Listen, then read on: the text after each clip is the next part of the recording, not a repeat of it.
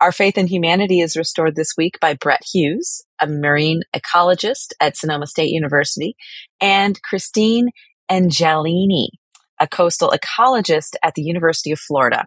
And of course, the rest of their science team behind some research that was published in the journal Nature recently that showed the return of sea otters to the Monterey, California coastline also helped restore the declining coastal marsh habitat. This is a groundbreaking study, and this team of scientists wrote that the sea otters slowed erosion of the area's marsh banks by up to 90%. So the coastline got in trouble when sea otter populations declined to near extinction levels because of fur trading, and the harbor that was built in the 1940s. This led to a destabilization of the estuary habitat to such an extent that there was a dramatic surge in the number of shore crabs populating the marsh.